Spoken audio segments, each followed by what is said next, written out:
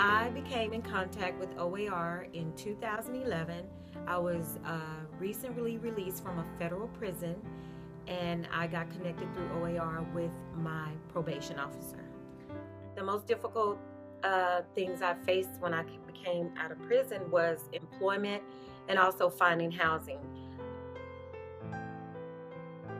It's gonna be hard when you first get out, but don't give up. You will get doors slammed in your face, but as long as you link up with a group like OAR, they are programmed to help ex-offenders with companies that know about your offenses or whatever, and they can plug you into companies. It can alleviate the whole employment process as far as like after looking and you don't know if this person will hire you, as far as if you have a conviction or whatever.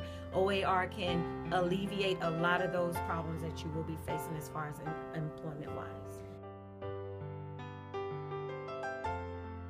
OAR provided me with housing assistance. They provided me with gas vouchers. They connected me with a case manager here, and they also provided me with the bonding program and employment. OAR can alleviate a lot of those problems that you will be facing.